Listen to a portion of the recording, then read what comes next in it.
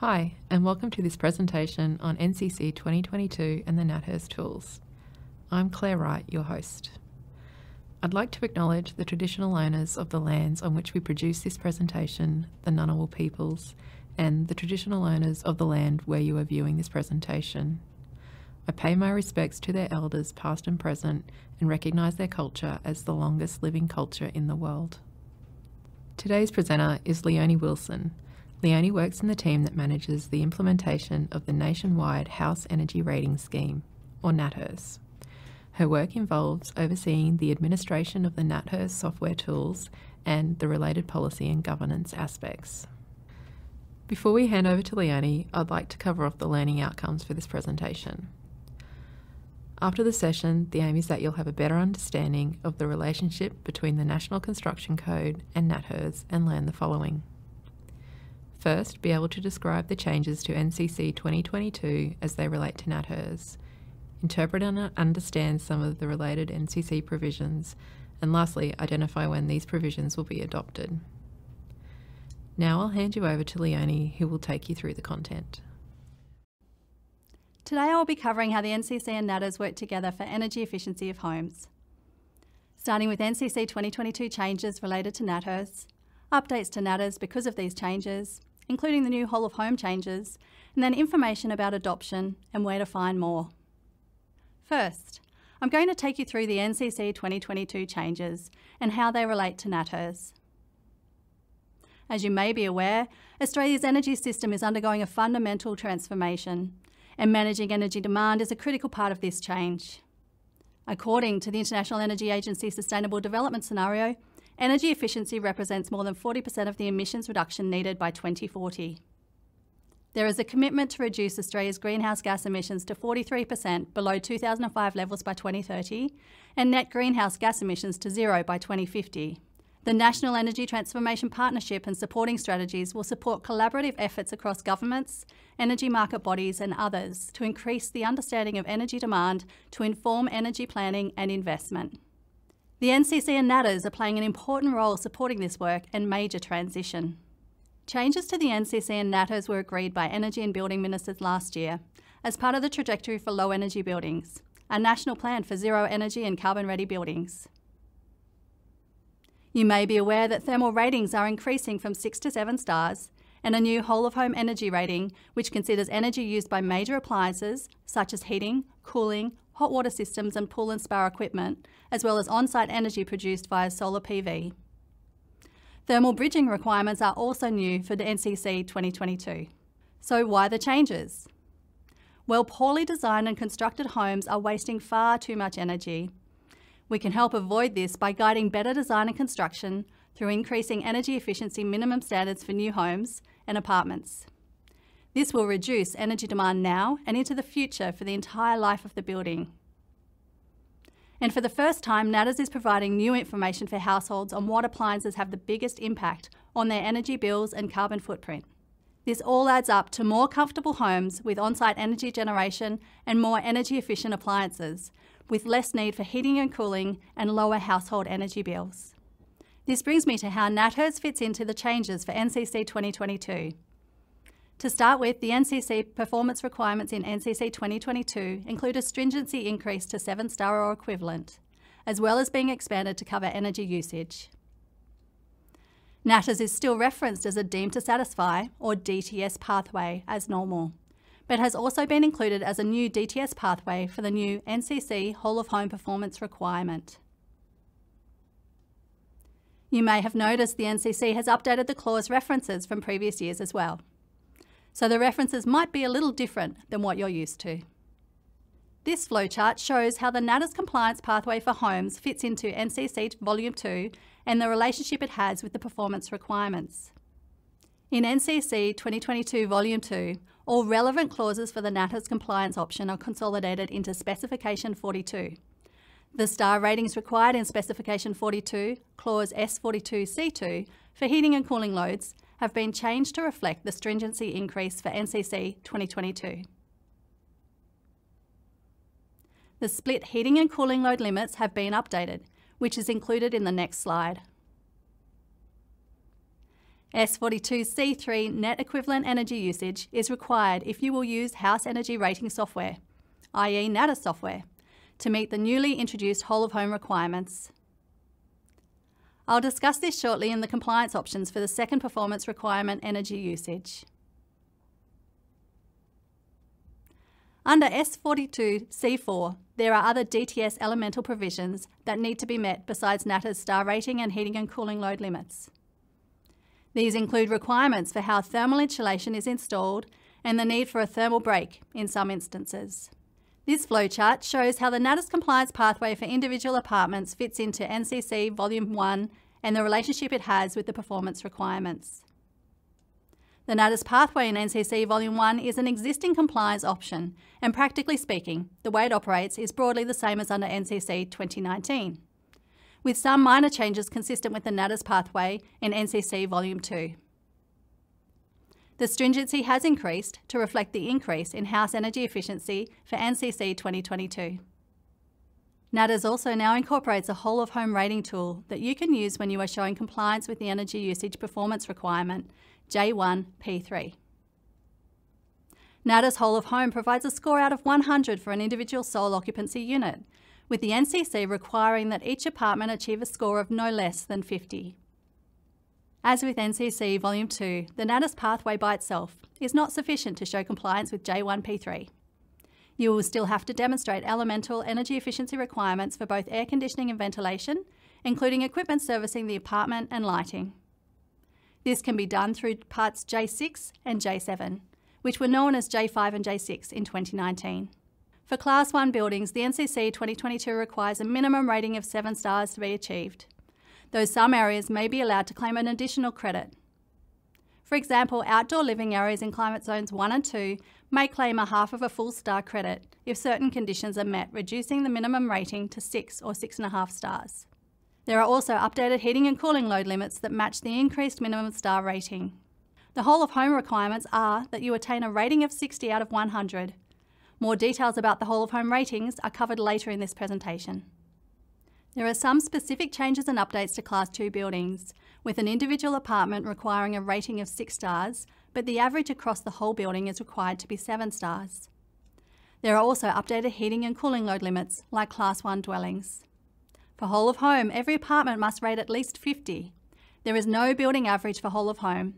Every apartment must meet the same target. Now, I'm going to take you through how NatHERS is supporting the recent changes to National Construction Code NCC 2022.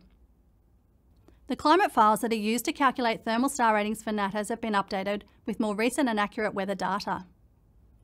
This is an important improvement to NatHERS, as the climate interacts with the design features of a building to determine the amount of heating or cooling needed to keep the house comfortable. The more accurate the climate data, the better the information supplied to inform the building's design and features. The star bands, which indicate the amount of energy used for each star rating, have the potential to be impacted by the new climate files. As a result, the star bands have been recalibrated to minimise any impacts. This recalibration ensures that no particular dwelling will be disproportionately impacted by the updated climate files. As a result, the majority of dwellings will on average have no change to their star rating. Individual dwelling designs may show a small increase or decrease, but the level of impact is well within the range of normal that is expected. The ABCB heating and cooling load limit standard for NatHERS has also been updated for NCC 2022. The standard has slightly tougher load limits, reflecting in part the NCC's increase from 6 to 7 stars. The load limits also are adjusted to reflect the changes to NatHERS star bands. NatHERS has also made some adjustments to improve awareness and accessibility of the standard for assessors and certifiers at key stages of the building design and approval process. NatHERS software has been modified to look up the relevant load limit in the standard and alert assessors when a design is not meeting the requirements. The NatHERS certificate has also been modified to show the relevant NCC split load limits next to the predicted heating and cooling loads of the rating. This approach will allow users of the certificate, such as building certifiers, to quickly assess whether the NCC load limits are met, while also allowing them to consider local variations. The final accredited software tools will have the updated load limits. The thermal bridging requirements for residential buildings are also updated in NCC 2022, as thermal bridging can significantly reduce the effectiveness of insulation if it is not accounted for. Thermal bridging is the movement of heat across an object that is more conductive than the materials around it. This effect is more pronounced with metal frames. NatHERS has worked with CSIRO to develop a thermal bridging capability that aligns with the NCC 2022 requirements. This includes applying thermal bridging to metal frame constructions and aligning them with their timber frame equivalents. Thermal bridging calculations will only apply to repeating metal frame elements, for example joists and studs, for floors, walls and ceilings. Default values will be used when the precise framing specifications are not provided. It is an NCC requirement that the thermally bridged metal frame constructions achieve the same thermal performance as similar timber frame constructions. To offset the negative effects of thermal bridging on the thermal performance in NatHERS, other elements of the home's design can be improved. Please refer to the NatHERS website for further information on thermal bridging. This includes a report with details of the thermal bridging research that was undertaken. NatHERS software is being upgraded to support the new NCC energy efficiency requirements. We are working with commercial software providers to update and re-accredit tools for use as soon as possible. In the interim, assessors can use the endorsed beta tools to gauge the impact of updates and new inclusions and familiarise themselves with conducting whole-of-home assessments. Building for 7 stars does not have to be costly or complicated. Simple design features and material choices can make a big difference to a home's energy efficiency and its energy rating. Correctly applying the principles of passive solar design will have the largest impact on a rating, at the least cost to assist reaching the new 7-star requirement. This includes building for the local climates and using sun control mechanisms to provide appropriate shade and solar access as required. This could be, for example, to let in the winter sun and block out the summer sun.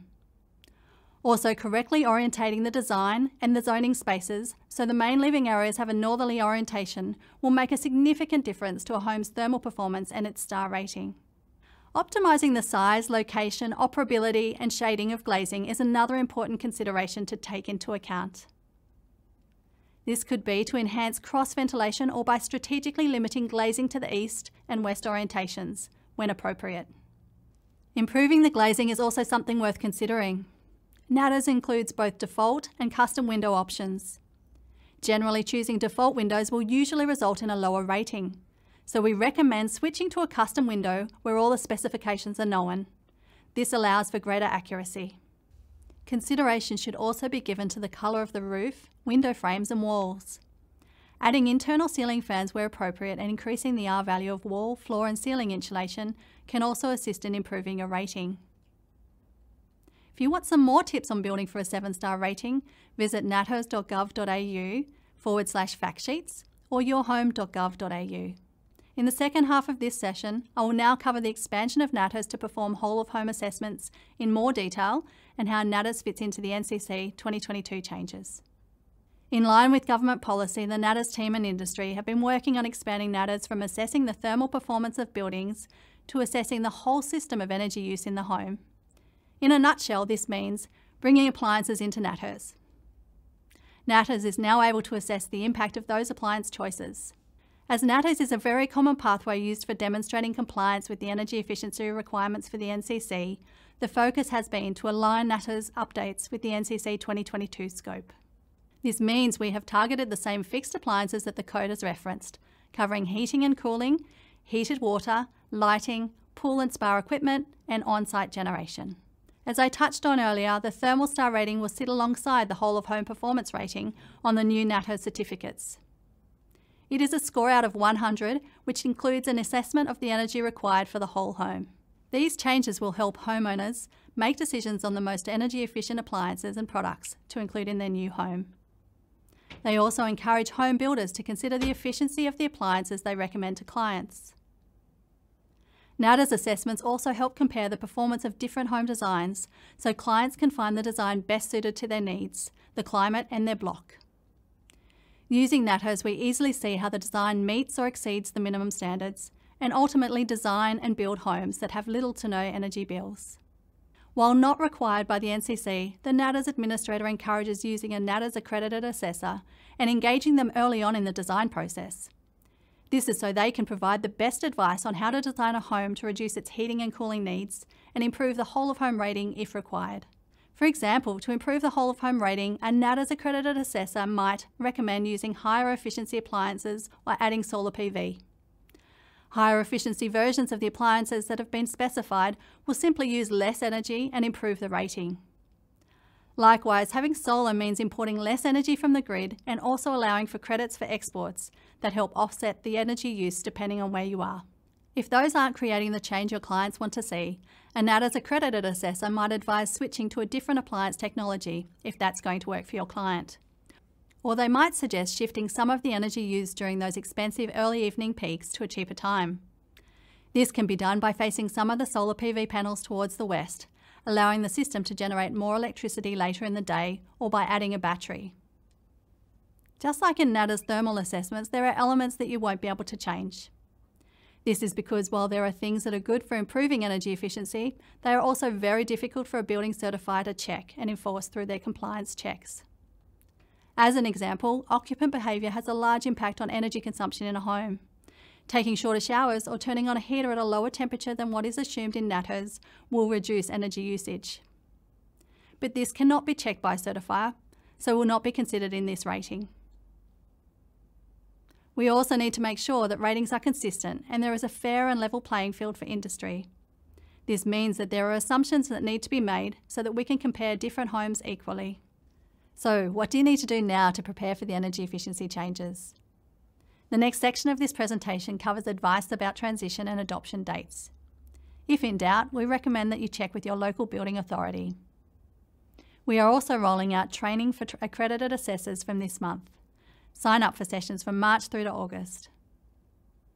Right now, all you need to do is keep an eye on the NatHERS website, and if you have not already done so, sign up for our newsletter to access the latest information, including software accreditation updates, assessor fact sheets with practical guidance on building for 7 stars. The new ratings are supporting industry and consumers to design and build homes that meet minimum standards and exceed them if they wish. If you would like any more information, please visit the websites listed on this slide. This is a big change for NatHERS and cannot be done without the engagement and support from all of you. Thanks for that, Leonie. We hope everyone found that informative. That brings our presentation on the changes to NatHERS and NCC 2022 to a close. Again, if you want more information, visit abcb.gov.au or nathers.gov.au. Thanks for watching.